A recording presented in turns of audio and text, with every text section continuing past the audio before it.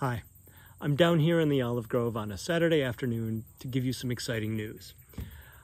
In honor of that exciting news, which is related to science fiction, I'm wearing my Laser Kiwi t-shirt.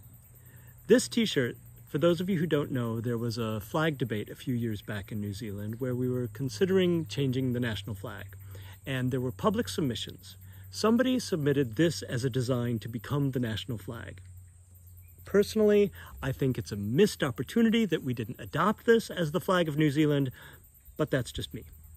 Now, science fiction. I'm here to talk to you about my new science fiction novel. It's called The Last Beekeeper. It takes place in a near future world where there's a global bee crisis, and there's a reclusive beekeeper on a remote island in Lake Michigan who has some trouble with his bees, and somebody begins burning his bees in the middle of the night, torching his beehives. And he doesn't know why, because bees are precious in this future world. They're precious now for all of us, obviously. And they're especially precious when they become endangered. I want to show you the cover today. I went through a design process where I had 3 covers, and quite some time ago on Facebook, I posted those covers and got feedback from everyone. The first version showed the protagonist, and I wasn't so keen on that because I've never liked books that show the protagonist. Personally, I like that left to my imagination. The second version was mostly gray with design elements that had fire and honeycomb, but I felt it was a little busy.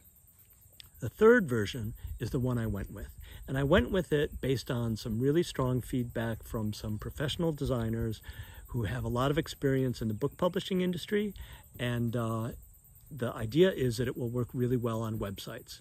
I'm an independent author, and I do my publishing mostly through the web, so that's the cover I went with.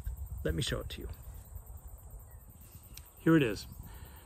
As I say, it's called The Last Beekeeper, and it's coming out in August 2021. I wanted the cover to give the idea of fire, which this one definitely does. I will give you updates about the book as it becomes closer to production. I will tell you about the real-life island that inspired the island in the book, and a trip that I took to this real-life island with my sisters, which was fantastic. And I'll share different elements as the book comes closer to being published. As I say, August 2021, you can pre-order the book now on Amazon. Jump over to Amazon, take a look, pre-order if you're interested. And you can only pre-order the ebook so far. Eventually, there will be a paperback version as well, but not yet.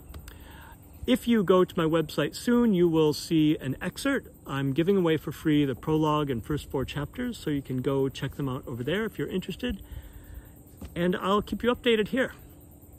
Click subscribe and the little bell icon to keep updated, and thanks for watching.